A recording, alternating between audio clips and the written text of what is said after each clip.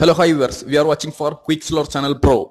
எல்லாருக்கும் all time ஃபேவரட்டா இருக்கிற ஒரு டாபிக்னா இந்தியன் ஆர்மி பத்தின டாபிக் தான். எப்பவுமே போர் அடிக்காத, எப்பவுமே இன்ட்ரெஸ்டிங்கான ஒரு டாபிக்னா அது இந்தியன் ஆர்மி டாபிக் தான். இந்த வீடியோல இந்தியன் ஆர்மி பத்தின சில ஃபேக்ட்ஸும், இந்தியன் ஆர்மி செலெக்ஷன்ல மெடிக்கல் டெஸ்ட்ல எப்படி பாஸ் பண்றது, மெடிக்கல் டெஸ்ட் எப்படி நடக்கிறது அப்படிங்கறதான் இந்த வீடியோல பார்க்க போறோம். Just listen me. First Indian army பத்தின சில ஃபேக்ட்ஸ். இந்தியன் ஆர்மி வேர்ல்டுல 4வது பிளேஸ்ல இருக்கு ராணுவ பலத்துல. இந்தியன் ஆர்மி தொடங்கப்பட்ட ஆண்டு April 1, 1895. Indian army head quarters new டெல்லியில இருக்கு. இந்தியன் ஆர்மியில கமாண்டர் இன் சீஃப்னா நம்ம பிரசிடென்ட் ராம்நாத் கோவிந்த் தான். இந்தியன் ஆர்மியில கேப்டன் பதவியில இருக்கிறவங்களுக்கு 1 month சேலரி 75,000 rupees கொடுக்குறாங்க. மேஜர் பதவியில இருக்கிறவங்களுக்கு 1 month 1 lakh rupees கொடுக்குறாங்க சேலரி ரேட்டு.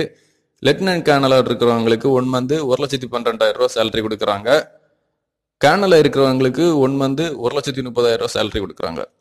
தென் இந்தியன் ஆர்மியில மெடிக்கல் டெஸ்ட்ல எப்படி பாஸ் பண்றது, எப்படி நடக்கிறது என்று பார்ப்போம். எல்லா இளைஞர்களுக்கும் ஒரு பெரிய பிரச்சனை ஏற்றிருக்கிறது. இந்தியன் ஆர்மியில ரிட்டன் பாஸ் ஆயிடலாம், ரன்னிங் கூட பாஸ் ஆயிடலாம், ஆனால் தென் லாஸ்ட் மெடிக்கல்ல நாங்க எப்படி வெளியே வர்றோம், அது எப்படின்னு தான் தெரியல அப்படின்னா பல இளைஞர்களின் கேள்வியா இருக்குது. Indian army medical test conduct பண்ணும்போது எல்லா கேண்டிடேட்ஸையும் பேட்சா பிரிச்சு ஒரு டென்ட்ல உட்கார வச்சிருப்பாங்க. நீங்க கொண்டு போற பேகை வேற எங்கேயாவது வைக்க சொல்லுவாங்க. உங்க கூட உங்க அட்மிட் கார்டு மட்டும் தான் இருக்கும். நீங்க அண்டர் வேரோட தான் இருப்பீங்க அந்த டென்ட்டுக்குள்ள. இந்தியன் ஆர்மி மெடிக்கல் டெஸ்ட் நடக்கும்போது நீங்க எப்பவுமே ரெஸ்பெக்டடா இருக்கணும், அன்ரெஸ்பெக்டடா இருக்கக்கூடாது. மெடிக்கல் டெஸ்ட்டுக்கு போகும்போது தலையில உள்ள ஹேரை ஒழுங்கா கட் பண்ணிட்டு போயிருங்க, கிளீன் சேவ் பண்ணிட்டு போயிருங்க, அண்டர் ஆர்ம்ஸ்ல உள்ள ஹேரை ரிமூவ் பண்ணிட்டு போயிருங்க, ஜெனிட்டல் பார்ட்ஸ்ல உள்ள ஹேரையும் ரிமூவ் பண்ணிட்டு போயிருங்க. தென் இயர்ல உள்ள வேக்ஸ் எல்லாம் கிளியர் பண்ணிட்டு போயிருங்க. பல் சொத்தை, பல்லுல இடம் இருக்கிறது அதெல்லாம் கிளியர் பண்ணிட்டு போயிருங்க. இதுவெல்லாம் நீங்க பண்ணிட்டு போற பேசிக்கான விஷயங்கள் தான். இனிதான் தலையிலேருந்து கால் வரை எப்படி செக் பண்ணுவாங்கன்னு பார்க்க போறோம். ஐல என்னெல்லாம் செக் பண்ணுவாங்கன்னா தூரப்பார்வை செக் பண்ணுவாங்க, கிட்ட பார்வை செக் பண்ணுவாங்க, அப்புறம் மாலைக்கண் நோய் செக் பண்ணுவாங்க. மாலைக்கண் நோய்னா கலர் பிளைண்ட்னஸ் செக் பண்ணுவாங்க. இயர்ல என்னெல்லாம் செக் பண்ணுவாங்கன்னா இயர் ட்ரம்ஸ் இருக்கக்கூடாது, ஹியரிங் டெஸ்ட் செக் பண்ணுவாங்க.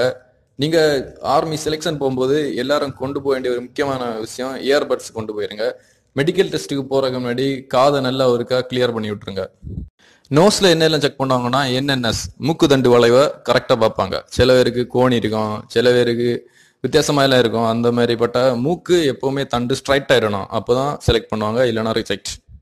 தென் டென்டல்ல என்னெல்லாம் செக் பண்ணுவாங்கன்னா ஈர் ஸ்ட்ராங்கா இருக்கணும், பல் சொத்தை இருக்கக்கூடாது, பல்லுல அழுக்கு இருக்கக்கூடாது, பல்லுல ஓட்டை இருக்கக்கூடாது.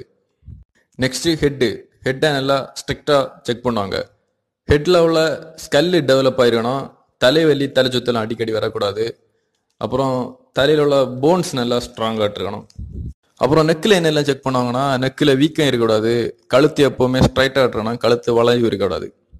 அப்புறம் செஸ்ட் எப்பவுமே நான் பேலன்ஸா இருக்கக்கூடாது, பேலன்ஸா தான் இருக்கணும். செஸ்ட் டெவலப்பிங்கா பார்ப்பாங்க.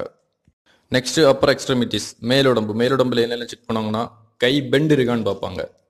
கை பெண்டை பார்க்கறது ஒரு ஸ்கெயிலை யூஸ் பண்ணி பார்ப்பாங்க. நார்மலா கேண்டிடேட்ஸுக்கு 50 degree கரெக்டா இருக்கணும்.